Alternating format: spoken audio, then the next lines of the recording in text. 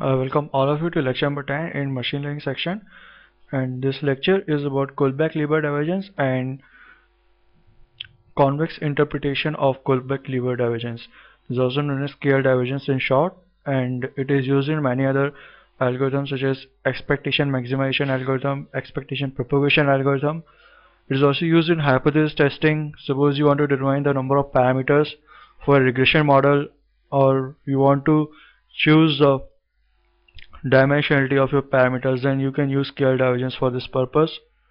You can also use BIC for this purpose, but our present focus is on KL divergence.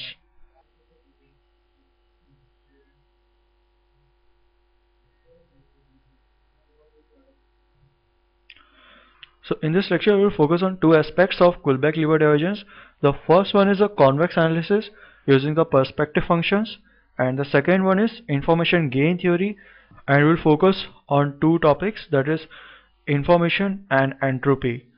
If you don't understand the convex analysis part of the lecture, then don't bother much about it, as it will form the focus, as it will be discussed in much detail in optimization channel. In that channel we will also consider several other cases like regularized KL divergence and many other situations along with the BIC.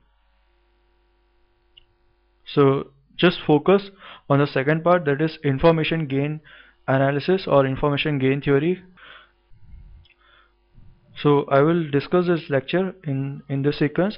First I will discuss the convex analysis part, and then I will discuss the information gain theory. And if you're not comfortable with convex analysis, then you can leave this part of the lecture and can directly focus on the second part of the lecture.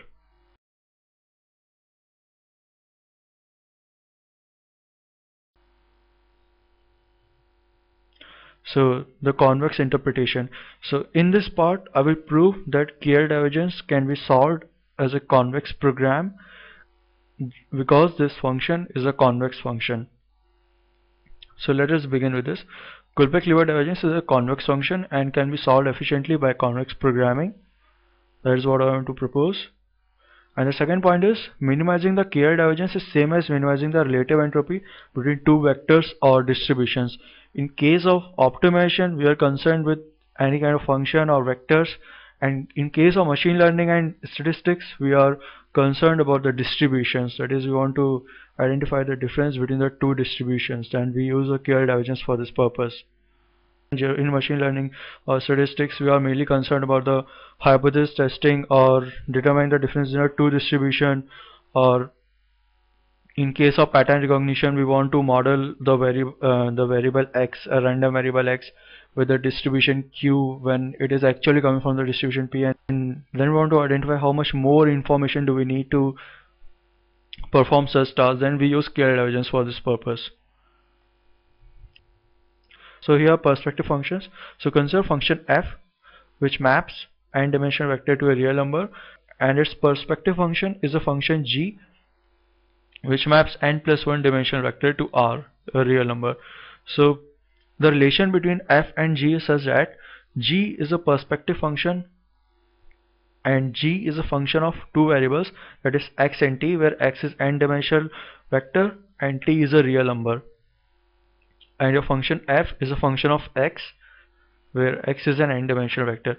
So relation between these two functions is that g is t times f of x over t, and the domain of g is clearly set of all x and t such that x over t is in the domain of f, such and t should be greater than 0. So this is the requirement of perspective function, that your t, the variable t, should be greater than 0.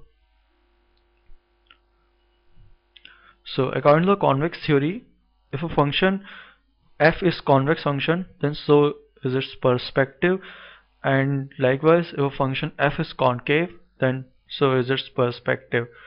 So the convexity of a function is preserved under the perspective transformation.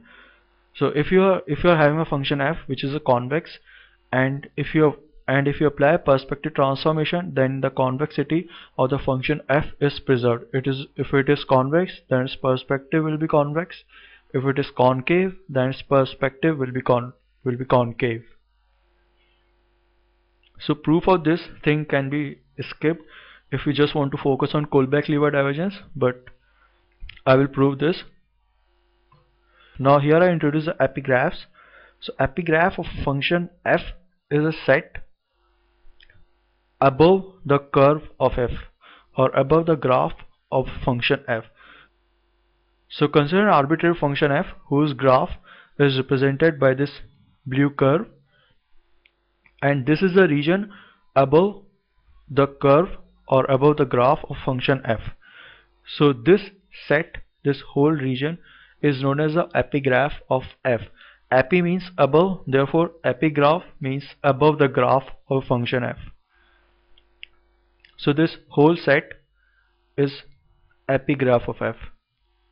Above the curve, the region above the curve is the epigraph of f.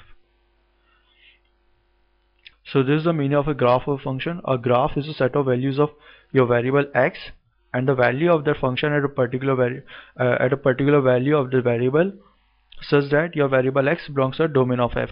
And likewise, epigraph of f is set of x and t, your variable x, and a new variable t, such that x belonging to domain of f and f of x is less than or equal to t. So as you can see, this is a graph, this is a plot of x comma fx. Okay, this blue curve is a plot of x comma fx, and this epigraph is a set of values x comma t, such that at a particular value x, all the values above this point lie in the epigraph of f. That is, so consider this a value of x, say x is 50, and suppose the value of fx is negative 0.5. So all the values of t which are greater than negative 0.5 at x equal to 50 lie in the epigraph of f. So this is the interpretation, physical interpretation of epigraph of f, and mathematically it is represented in this form. So consider the perspective function of function f. This was your function f, and this is the perspective function of this function f. And now we consider the epigraph of this function g, the perspective function of f. So let this epigraph of g be represented by the set of values x, t and s, so that x, t and s belongs to epigraph of g. Therefore this relation will hold, and it is less than or equal to s. Therefore we can move this t here, and we get this relation f of x over t is less than or equal to s over t. That is, what we are getting is that x over t comma s over t belongs to epigraph of f. Okay, so basically this represents that epigraph of g is an inverse image of epigraph of f under the perspective mapping, taking x comma t comma s to x comma s over t. So therefore epigraph of g is a convex set. So for proving this thing, again we will have to go more and more deep into the convex optimization. So these issues will be discussed in the optimization channel, and I will skip the proof of this thing, and I'm directly stating that convex sets are the sets such that convex hull of a set is a set itself. So if you are having a set and if you determine it is a convex or not, there are many other ways in which you can determine whether a set is convex or not, or whether a function is a convex function or not. But the most simplest one is that if the convex hull of a set is a set itself, then this set is convex set. So finally we are concerned only with this thing, that perspective function of function f is a convex function. Original function is convex, then perspective function will also be a convex function. So we are concerned only with this thing. So now let's get back to the Kullback-Leibler divergence. So what we have considered up to this stage is that we prove that under perspective transformation or under perspective mapping,